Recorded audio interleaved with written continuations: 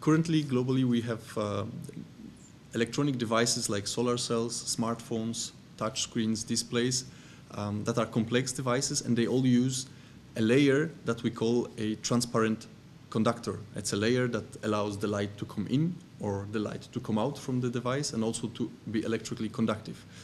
This electrical conductor that is transparent is mostly based on indium tin oxide, which in 80% is formulated from indium, a rare earth metal that is localized in China mainly, and its prices are high and geopolitically also probably not stable on the long run.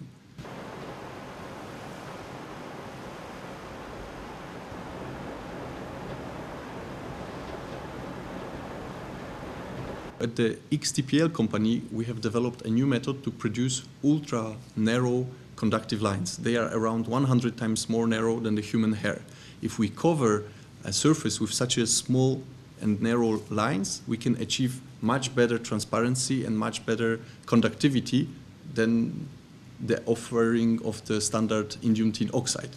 At the same time, there are different methods that try to replace indium tin oxide globally developed currently, and our method, we see the potential and the advantage of our method that allows to achieve one of the highest transparency and resistivity in the class of these ITO alternatives.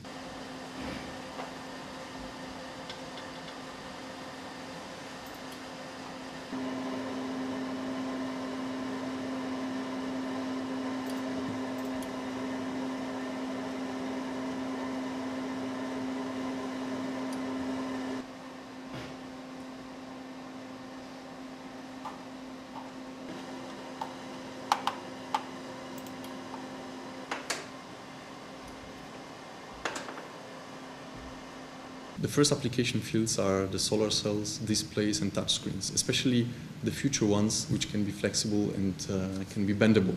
Our solution will allow that.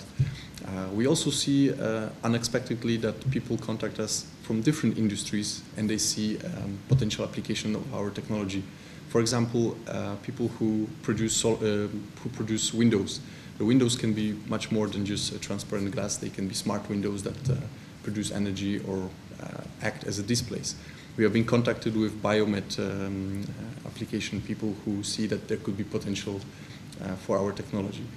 Our main challenge today is to take the technology from the laboratory scale, where we work on very small pieces of substrates, and scale it to larger surfaces, make it automated, make it faster, make it more uniform, so that the big industry can accept our solution.